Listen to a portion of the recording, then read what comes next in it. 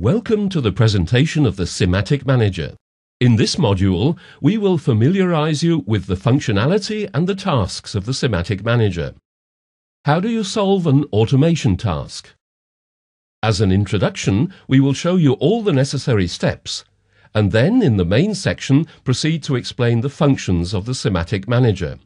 Finally, you will see how the SIMATIC Manager assists you in creating a project.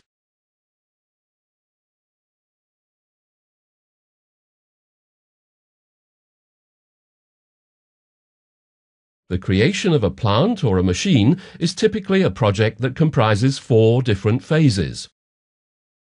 First, planning and configuration. Second, implementation and module test. Third, testing and commissioning. Fourth, operation and maintenance. The optimal interaction of all programming tools and functions involved in the project enables a high plant and manufacturing quality, as well as reducing the commissioning and operating costs. The basis is the SIMATIC software, which supports you in all phases of the project. The ideal case would be a SIMATIC programming device with all the desired SIMATIC software readily installed for instant use to accompany you throughout the project. But of course, the system environment for the software can also be a Siemens industrial PC or standard PC.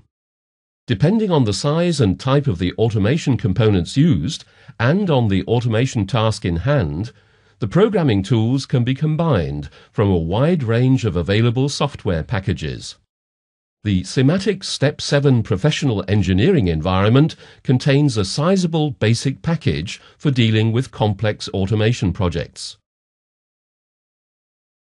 This engineering suite can be expanded by optional software packages, for instance for the configuration of operator control and monitoring systems, or for dealing with technological tasks.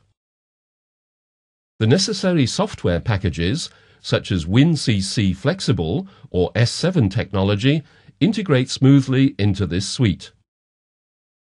You can choose from many more software packages that integrate just as easily and allow you to customize your development environment perfectly to the project requirements.